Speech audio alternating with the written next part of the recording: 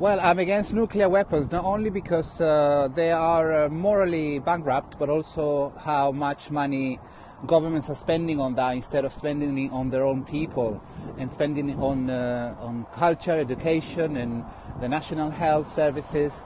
They are absolutely unnecessary. Also, nuclear energy is proven to be very dangerous for the environment. Look what happened in Fukushima.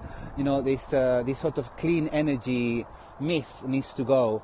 And so I'm all for renewable energy and for governments to spend the money they're spending on the military on their own people and the welfare of people.